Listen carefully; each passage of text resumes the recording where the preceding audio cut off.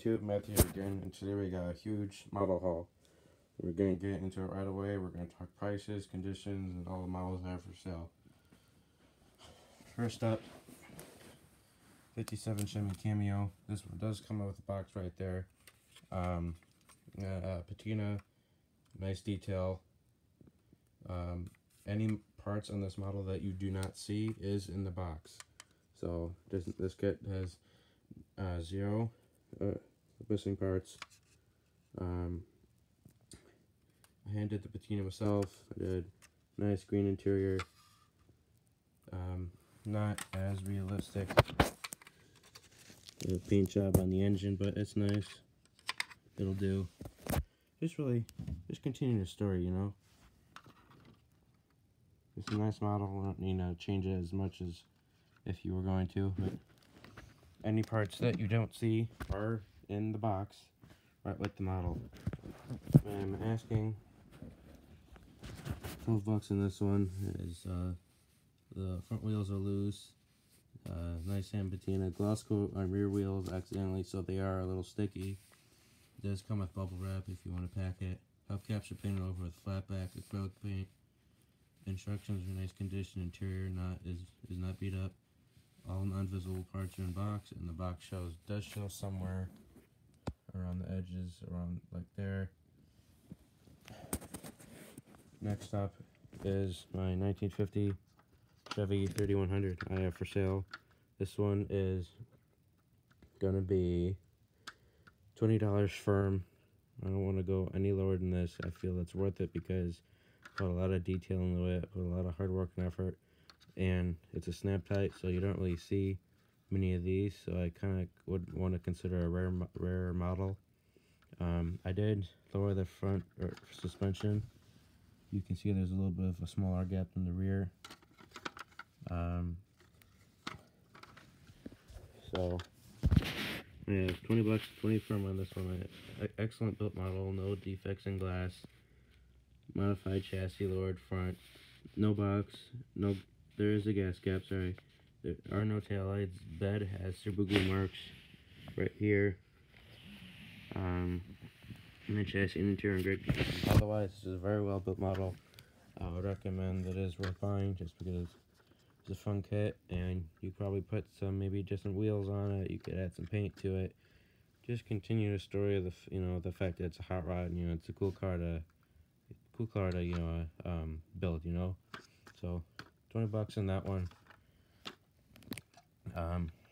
Next is my 48 Ford F100 diecast. This one isn't as in good condition.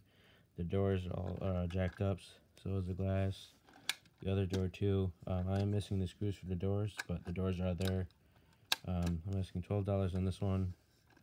I did a nice handmade patina as a work truck. I hand painted the wheels on this one too. Right here we got all the info. Yeah, asking $12 on this one. There will be info about all these models in the description, so you won't miss anything. Yeah, $12 in this one, and maybe this model could probably be yours someday too. Next is the 1976 Chevy Caprice AMT Ertl Pro Shop. I did a nice paint job. This I wouldn't personally touch the hood just because it's nice paint. I did not jack this one up except for the bullet hole. I made this one look like it went through a drive-by. This one I would recommend that it would be nice if you continue your story, maybe like put some rust on it or some dents in it. Overall, it's a well-built model. I would recommend buying it if you were me, or if I were you. Box does show somewhere. Overall, it's in good condition. The boxes too, but on the corners and whatnot, there's somewhere. Missing $20 on this one. $20 on the Caprice. Here's info for the Chevy.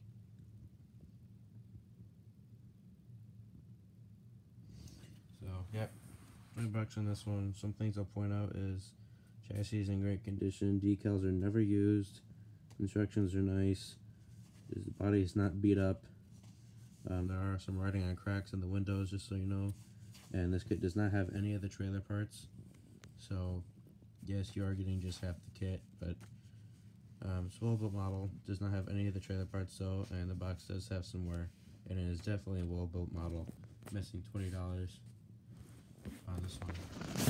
So yeah, 76 Caprice, that's the info, and yeah. Next is the 1962 Catalina. Right off the bat, you may notice all the bandage right here. That's because the spindle broke. So the pins are still stuck in the suspension, but everything is there. Nothing's missing. I just have it taped up, but the wheel and tire still are. The spindle's in there too, so you're not missing the parts. It is there though. A nice detailed race engine. Dude was running it so hard he got some antifreeze leaks coming out of all coals. I worked very hard to get this look on the paint. I wouldn't recommend that you mess with it just because of how realistic it looks. I wrote some voodoo, there's some graffiti there, so if you were going to buy it, you know, I'd obviously have no problem with you getting rid of that. Overall, it is a well-built model, a lot of detail and effort into it, and yeah, this is info for the Pontiac.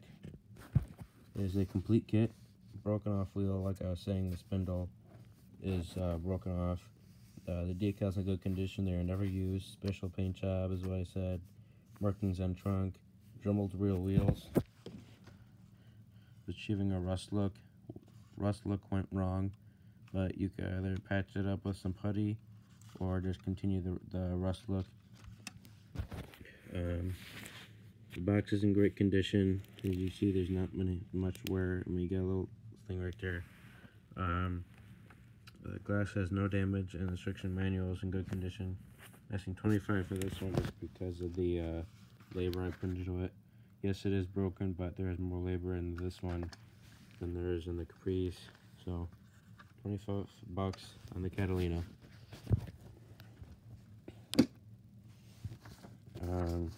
Yeah. Hope you enjoy this model. Maybe it could be yours someday. Next is a, believe it's mid-30s Ford diecast. I painted. It's not very good, but I did repaint the top. I was going for a hot rod look. And there's still the original blue right there. I am missing the engine. I am missing the hood too. But oh no. All the suspension is here, like the arms and the axle and the wheels and whatnot, and the screws. So chassis is right basically in this bag. I'm asking $12 for it. Let me find the info for this one.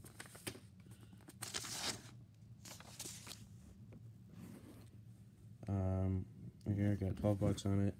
Top of the body is repainted, missing engine, body, interior in good condition, chassis as well. No missing parts otherwise. Missing $12 on this one. Next is not a very well built kit at all. As you right off the bat, you can see how bad this is. This thing is drenched, not drenched, but you know, there's super glue on it. Total junker right here. You can still salvage a chassis. Overall, there's no harmful bodily damage. You can still salvage most of this kit. Overall, yeah, just nice kit, no horrible damage. All the parts are still intact except the glass.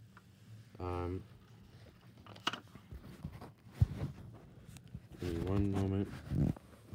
You can find the info for this one.